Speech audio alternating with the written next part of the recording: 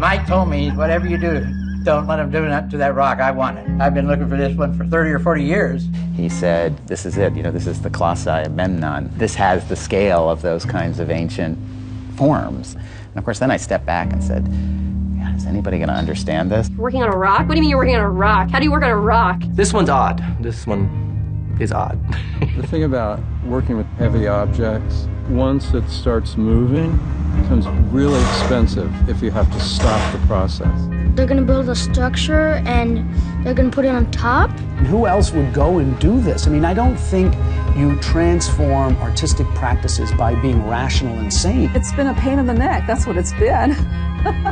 This giant white wrapped thing with like an escort of police officers. And who's to say that that rock is really a rock and it's not something else? Styrofoam around it?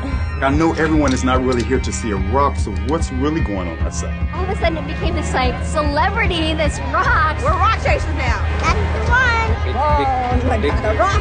There it is, buddy, look. Rock! The rock! The rock!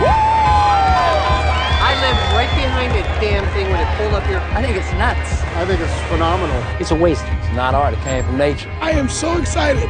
This is like the coolest. They parked right in front of my house, and it's just like nothing really happens on the street, and now something amazing just happened.